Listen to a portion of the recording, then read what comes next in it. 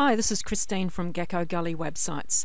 I want to do a quick run through for my clients and anyone else who's interested to show you how to set up gift certificates using WooCommerce. The system that we're using makes use of an extension called Smart Coupons, which is available from Woo Themes.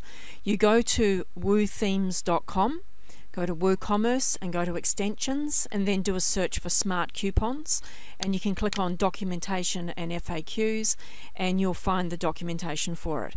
But to save you having to go through all the documentation, I just want to give you a really quick run through for part of what this system can do, which is gift certificates. When you go through this documentation, or if you go through the documentation, you'll see that it's a lot more powerful than what I'm about to show you, that you can use it for coupons and things as well. But basically a lot of you will only be wanting to use it for gift certificates, so that's what I want to show you. So after it's been installed, whoops, wrong screen. After it's been installed, you'll be able to go to WooCommerce, and then within that you'll find Smart Coupon. So you click on that, and this is the screen that you'll see. Of course, you won't see item move to trash because I was cleaning up after this. What we'll go to is we'll go to add coupon. So the first thing you need to do is you need to decide, well, what denomination coupons are you going to, or vouchers, are you going to offer to your customers? In this particular client of mine, she wants to do $25, $50, and $100. So let's just start off by setting up a $100 gift voucher. This is just the description here. We don't need to put a name in there. We'll use this. That's the name. We'll use the same in the description. That didn't want to work. There we go. $100 gift voucher, and we want to go down here and make this a store credit / gift voucher. Now, how much is the coupon amount? The coupon amount is going to be 100. Now, do we want to allow free shipping? Most of the rest of these boxes we're just going to ignore, but I'll just run through them quickly just in case you do want to specify any of them. Do we want to give free shipping to the person who receives the $100 gift? No, we don't.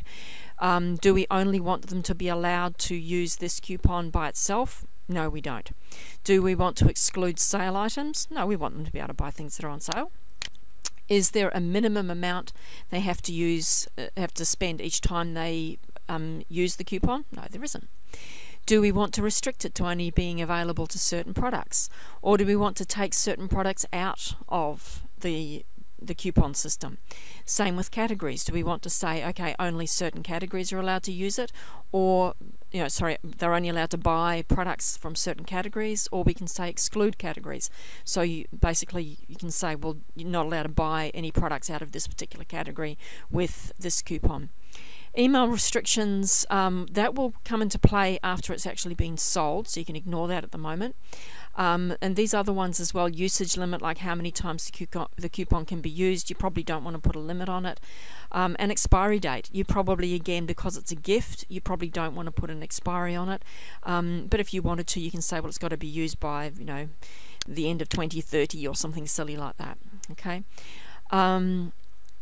We probably don't need that, and yes, we do want the coupon to be generated for us, and again, we don't want to put any prefixes or suffixes in there, so we just go publish. So normally you'll just leave all the rest of it blank, besides putting in a name, description, choosing gift certificate, and choosing the amount. So then we have got a coupon created for us. So the next thing we need to do is go and create a product. Now, we've already got some products created, $100, $50, $25, but I haven't added the coupon to them. So let's just go and edit this first one. Gift voucher, $100. So we can put in here, just wait for it to load. We can put a description in there if we want to. It needs to be in a category suitable for gift vouchers. We go down here, we put in the price, which will be $100. Of course, you might want to make the price other than $100. I'm not sure why you'd want to, but you might want to say, well, you can buy a $100 gift voucher for $90, or you can put a premium on it. So if people are, buying gift vouchers, they actually have to spend more than the gift voucher amount.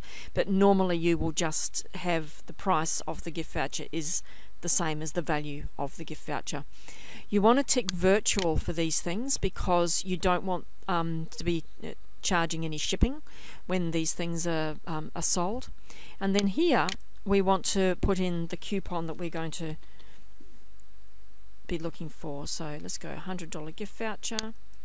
$100 gift voucher. So that's the one that we're going to be selling as part of this. If you want to put an image in there, we can go set featured image and put a picture up. I don't have a suitable picture at the moment, but you might want to put a picture of a $100 note or something like that in there. That's up to you. And then we go publish or update, and it's all ready to go. And now I'll just go back to the website. I'm just going to hit refresh on this. I was playing with this before, so I'll just show you that it's still like this. It's put in a description for me, which is purchase a Maggie Design gift voucher. Maggie Robertson Design is the name of this website, for $100. And it says, by purchasing this product, you'll get the following coupon, store credit of $100. So let's add it to the cart. I'm not sure if my cart's clear. I'll just pause this for a minute and make sure it looks okay. Yes, it was. I just wanted to make sure that it was not had a whole lot of other stuff in it. But I just clicked on View Cart, and it's come up with this screen. So let's go to Proceed to Checkout. And by the way, the purchaser can buy a number of gift vouchers all in one go if they want to, because what it's going to ask now is, what email address do you want to send each of these gift vouchers to? So they can put in the email address of the person they want to send the gift to. They can put in a message for that person if they want to. If they've ordered more than one coupon, they can put in different email IDs, different messages for each one. They go through the normal procedure of filling all this out, and then they pay for it and they place the order. Now, if they have paid for it by PayPal, and you've got your IPN set up, which means that PayPal is going to tell WooCommerce immediately that yes, I've got the money, then what will happen is the recipient will receive their voucher immediately. If you don't have it set up like that, like if you've got it set up to go through something like a credit card system or something where you actually have to process that credit card first, you need to change the order status to processing, because when you get it, it'll be pending. You need to change the order status to processing to get the email sent out to the recipient to say, here's your voucher number. That's going to stop people from actually receiving the voucher before it's been paid for. Okay, it's very similar to when you're selling a downloadable product. You don't want somebody to be able to download the stuff that they haven't paid for yet. So that's the basic principle. One thing that I haven't tested yet, and which isn't going to be on this video, but you can play with it yourself, is that when the recipient registers as a customer, the system remembers what coupons they've got, and so there's a one-click system that's described in the documentation where it says, would you like to apply this coupon? Because hey, you've got this coupon which is associated with your email address, and that's where that email address will appear in that box that I showed you earlier. You know, what email address is this coupon for? And then you'll be able to go with that. So this is how you set up the gift vouchers, and if you've got any questions, get back to me. So yeah. I just finished making that video, and then I found this. This is under WooCommerce and then Settings at the bottom of the first page of the settings.